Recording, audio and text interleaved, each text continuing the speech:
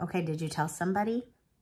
It sounds like what happened is they tricked the tiger into thinking that the boy was down the well, or the boy was down in the cave. They didn't tell the tiger it was a well, right?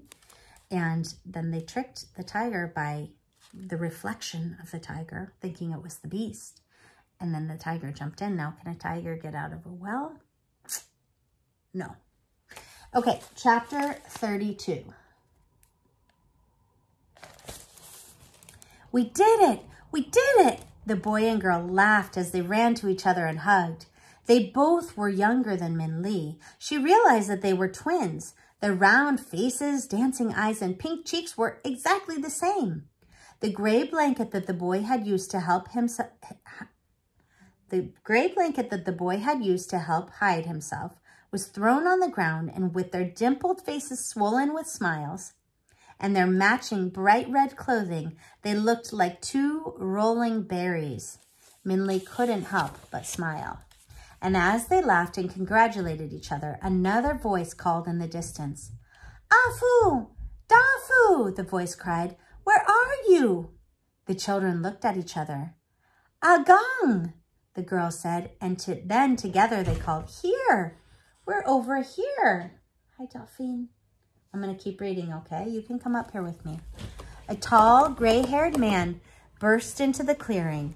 A bag was strapped onto his back, and in one hand, he held a sword, and in the other, a spear. Can you say hi to my students, Delphine? Hi.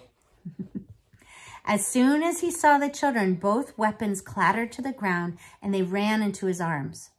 "Afu, Dafu!" he cried. "We were so worried." "We did it, Agang," the boy said. "We did it. We destroyed the tiger, just like we said we would." "Yes," the girl said. "Our plan worked. We tricked him into the well, just like we said we would." "You were not supposed to do that," the man said, holding them tightly. "We told you it's too dangerous." "That's why we sneaked away," the girl said. "We knew it would work. We used his anger against him, just like you said we should. You said he was even angrier at his son, and his anger would blind him, and it did." "I didn't say you should do anything," the man said, kneeling with his hands on both their shoulders. "You were not supposed to go after the green tiger yourselves." "You're not angry, right?" the boy said. "Now no one will have to be scared anymore. We can let the animals out of the house and go outdoors again." "Oh, Dafu," the grandfather said, hugging them again even closer. "Afu, as long as you are both safe, that is all that matters." Then the gray-haired man saw Min Lee watching them. "Ah, who is this?" he said, beckoning Min Lee closer. Before either child could say a word, Min Lee rushed up with a hurried bow. "Please," she said, "my friend, the green tiger, injured him, and he's hurt, and—" The grandfather quickly pushed the children off of him and stood up. "Hurt by the green tiger?" he said. "Take me to your friend quickly. It is lucky I brought the medicine bag with me." "Dafu, get your blanket and give it to this girl. She is cold." The boy ran for his blanket, stopping to pick up the torn fabric from his pants, and brought it to her.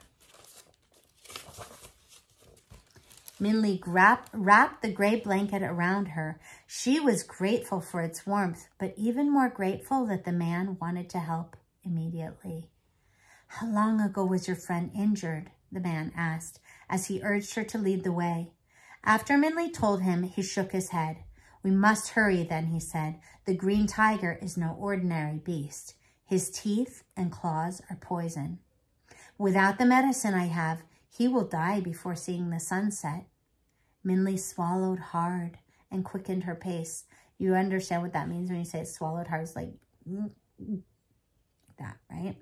The wind seemed to scream a warning, and even under the layer of Dafu's blanket, she felt cold. Would they be too late? Would they be able to save Dragon? Delphine, shall we leave them with that cliffhanger? That's what we always do. Yeah. You say goodbye? Bye.